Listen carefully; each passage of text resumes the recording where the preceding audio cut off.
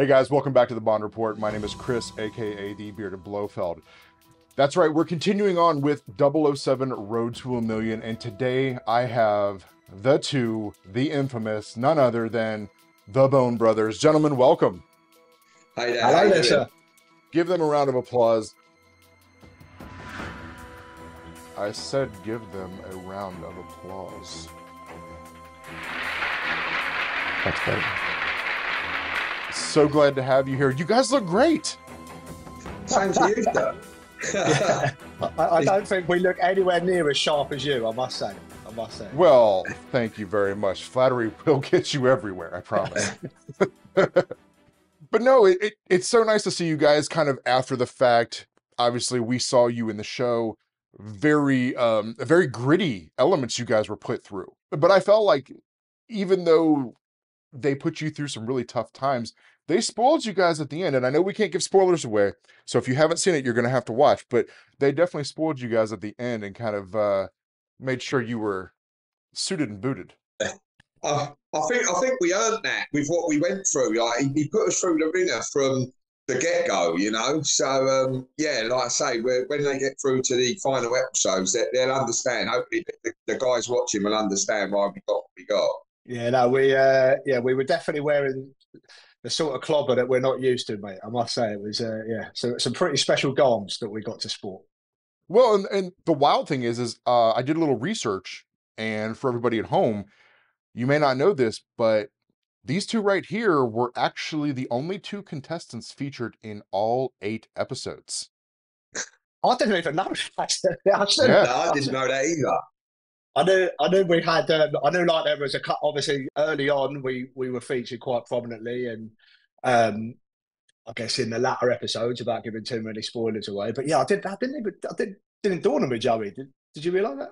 No, I mean, we didn't realise that. It was it all sort of rolled into one, you know, as we were filming. And, you know, you're just so concentrating on getting on to the next level and getting that question right and getting through the task that you're not even thinking about when it goes to an edit, you know? No, and that's where I was looking at it, because I did dive in, because I was like, man, these guys are just everywhere in this show. I felt like that's why it made you two the contestants to really watch. You guys pulled everything together. Now, whether that was by design or that was just an editing, ploy that they did, in the editing room, you guys really ended up being like the fan favorite from everyone I've talked to. They're like, man, those Bone Brothers guys, they're hilarious.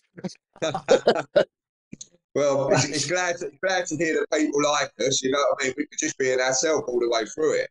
Yeah, that's it. I mean, I guess obviously, first and foremost, we've had a chance to meet all of the other contestants at the premiere and so forth, and we're all excited. It was, it's a real pleasure to be involved in them as well. You know, they all did an amazing job. I think, like sort of Joey alludes to, I think call it an advantage or whatever when it comes to being in front of a camera. The fact that we are brothers and we've kind of grown up together, it's almost Right. like a second hand. Yeah. Like we finish each other's sentences without realizing it. We'll probably do it on this call. Do you know what I mean? And it's just one of those things where we're good mates, we're brothers. We've literally lived the same shared experience growing up. So that kind of banter and the sense of humor, it's there already. Do you know what I mean? And also the crew are so good at their job. They're so professional that you forget they're there. So it literally is. It felt like myself and James were just on our own trying to get through these tasks and get to the end of these questions. So, you zone out. So it is just me and James. I think also like an important thing that we both said to each other like from the beginning is like if we can't enjoy this, then what are we doing it? Do you know what I mean? Like we've got to make the most of it. Like it's how many people around the world would give anything to have a chance like this? So first and foremost, we'll do our utmost best, but let's just enjoy the experience, man. Like whatever will Yeah. be, will be. Yeah, and I think that really comes through in the final product.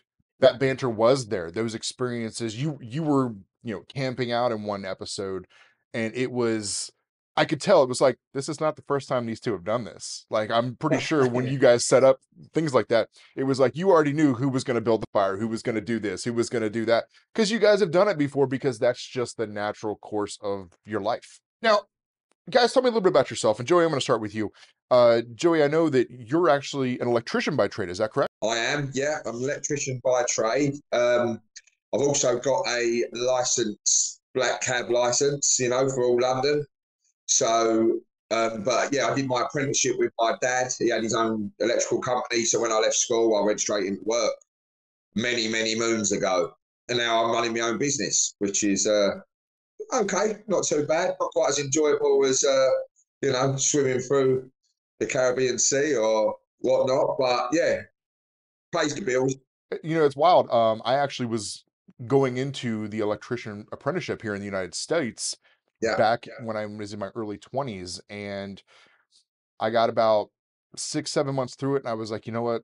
I realized at that moment it just wasn't for me. And then that brings me full circle, because James, you are a musician, and that's the direction I went. I was in a rock and roll band for 12 years, touring and Oh wow. playing. Yeah, so I'm a drummer myself, but James, tell me about you. I mean, obviously, I know you do copyright, and you've got a budding music career going on. Tell us about that. No, God, I wish you lived a little bit closer to me. I need a drummer at the moment for the band. I would definitely Yeah, sit in, I promise. that's I it. would Well, definitely maybe sit one in. day. Well, I'll hold you to that. Yeah, man. So you know, I kind of went a slightly different route to Joey, really. Like I think I worked a couple of days with our dad when I was at school on site, and I was like, this ain't for me. Like, you know, what I mean, I wish I could do it, but I've always just been a little bit more of a book nerd and a music nerd and that sort of stuff. So I eventually. Took myself to university. I did English lit at university. Yeah, so been a copywriter for sort of over 10 years now, working for myself as well. And like Joey said, it pays the bills, and it's something that I enjoy doing. But my true passion is music. The day I finished recording my debut album, just on the back end of COVID, was the day Joey and I got the call to say that we were going to be on this show. So it's been a very crazy experience. Yeah, mad. Wow. I mean, you literally closed the door on one chapter, and it was like this huge door just swings open, like, hey, by the way, over here, we're going to need you. Yeah, the album's been going well. I've been touring a little bit of lately. I'm just recording my second album now. So I'm so happy for you, man. And guys, I'm going to leave a link down in the description. So if you want to check out James's music, you can do that. I know I'm going to have links to all their socials as well. So if you want to follow them, I've actually been enjoying several of your like YouTube shorts or your reels on Instagram where you're performing some Yeah. songs as well. So guys, you're going to nice. make sure you enjoy those. He sounds great. I got to tell you, he really does. His songs are a lot of fun and energetic. Guys, we're going to get into the questions here, and I'm going to ask you a couple different questions. And then at the end, of course, we're going to save the end for the evil question.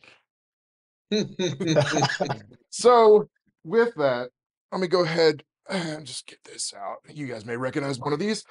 Okay. Oh, well. Here we go. Right, let's see. You're not going to send us somewhere crazy, are you? No. Okay. So I've got the question here. Sorry about that. Love that. Talk to us about your time in Rio de Janeiro. You're up on Sugarloaf Mountain. Fans at home, you're going to recognize this location from where we see Jaws the second time appear in Moonraker. Now, correct me if I'm wrong here, but you two had to climb literally up the face of a mountain. Yep. And once you're there, now you're at the top of a mountain, then you had to get onto these cable cars.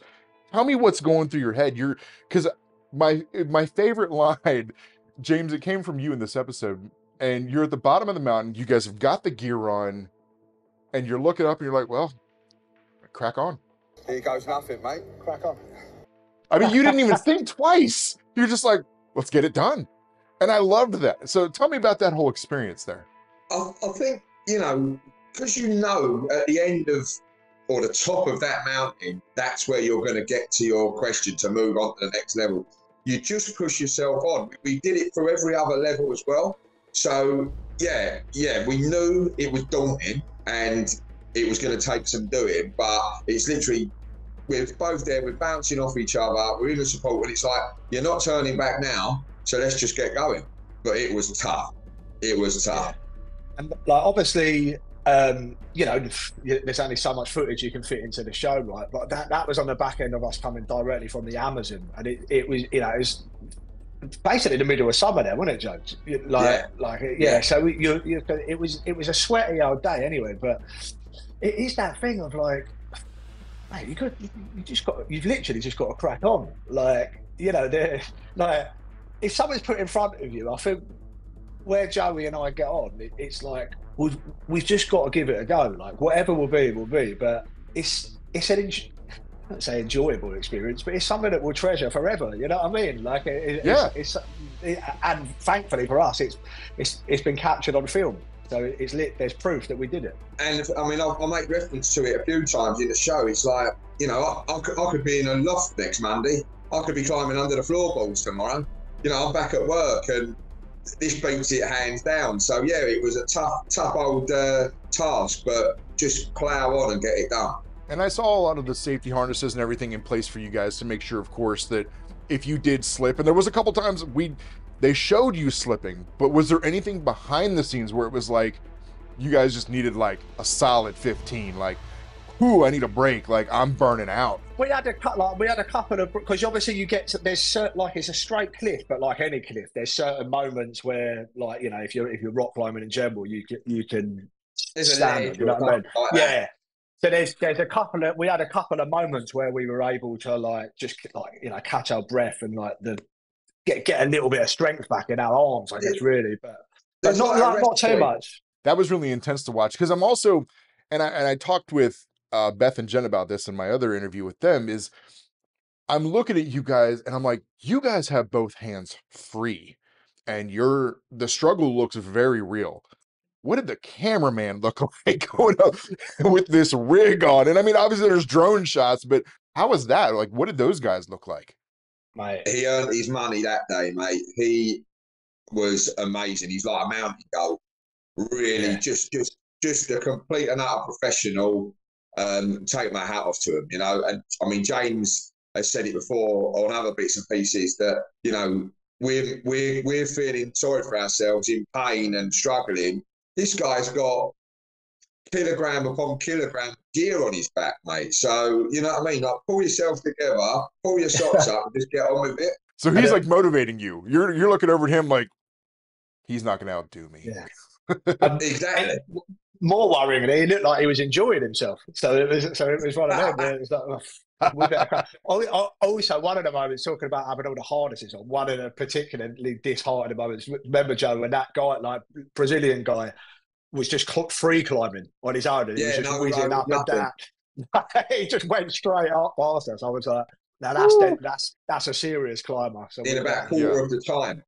That was probably one of my favorite scenes throughout the entire show, because when you get to the top, you can see the sheer exhaustion. You can really tell that you guys took the time to do what a lot of us forget to do from time to time, and that's you just stopped and just enjoyed the moment. You took in the view. You said, you know what, the cable car is not going anywhere. Let's just sit here and it was such a beautiful vista they showed. I think that was exhaustion kicking in that at the start. we were about half out.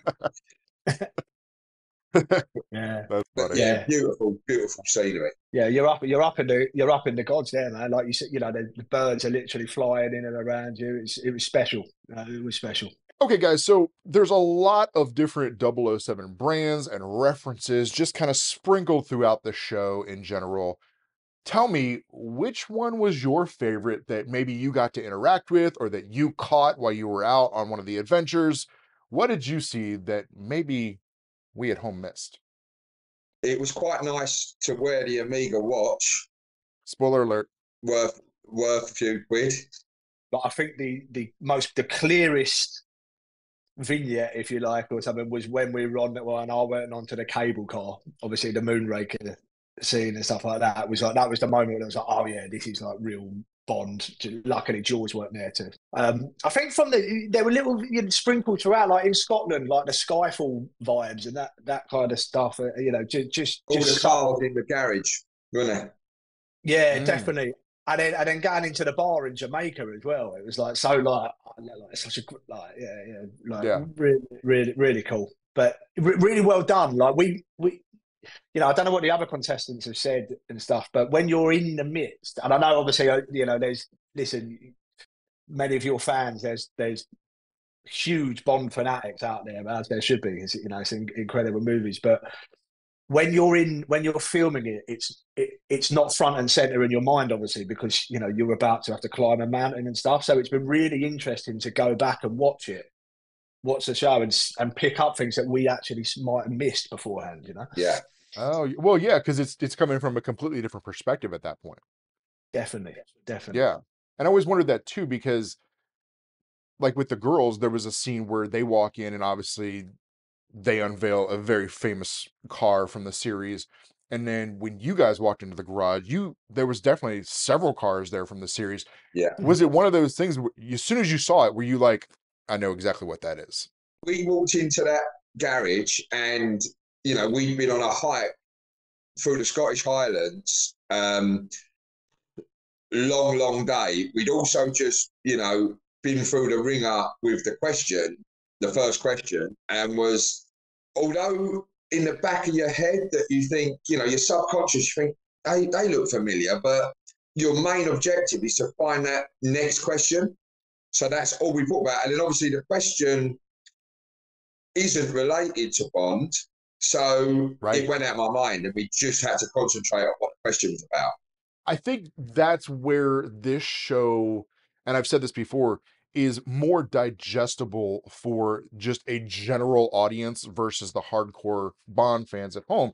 And as much as we love finding Easter eggs as well, that this show's job is not to lure in fans of the franchise. That's already going to happen. It's to lure in new fans, new people. And I feel like it doesn't scare off the general audience. They don't feel like they have to know all these tropes to be able to participate and enjoy the show themselves. Totally. I think the beauty of Bond is that when we watch Bond, but whatever actor it might be, it's like we're secretly watching something that we wish we could be, but deep in our hearts we know we can't be, right? Whereas when people watch Joey and I like struggling up a mountain, or any of the other guys doing something like that, it's like, well, like maybe we could do that. Do you know what I mean? And that's where it comes back to what I was saying earlier, is that you guys really sold it and you made it enjoyable for people that are in that demographic. Okay, guys, so here's an easy one. And this is just a fun one I've been asking everybody. We'll start, Joey, with you. Yeah. Who is your favorite James Bond actor? Daniel Craig for me. Simply because I just think that in modern day, our generation, my generation, it's more relatable as a character. He's got some trauma through the job that he does. He's rugged. He's still the coolest dude on the planet, without a doubt, as was Sean Connery, Roger Moore. But to me, it's Daniel Craig, without a doubt. Love it. Yeah, and he's definitely held the title longer than anybody now. Yeah. So he definitely did a great job in a lot of his films. So he's on the top of my list. He's not my favorite, but we'll get there in a second. James, what about you, my friend? Who is your favorite Bond actor? Well, growing up when I was young, it was always Roger Moore, because I just thought the comical aspect. I felt like I thought he delivered in those kind of areas. But I have to agree. I think it's probably a common answer now. I think Daniel Craig is taking it to a whole new level, and I think as great as all of the previous films have been, I think this new sort of generational era of the Bond films with Daniel Craig at the helm have it's taken it to such a new level. They're amazing films, and the way he portrays the character is incredible. Yeah. We've opened up that emotional side and that more human element that I feel like was in the novels. and that was the key element. Now, whether or not you at home love every one of Daniel Craig's movies for what they are, we cannot argue the fact that he made the character much more human. So I love me some Daniel Craig, but to me personally, I gotta go OG. I gotta go Sean Connery. He's my guy. Yeah, I mean, what a guy. What is it about Sean Connery that you love the most? Any Oh, particular? I think it's the fact that he had such a suaveness about him, Yeah, but that he was also believable as a killer.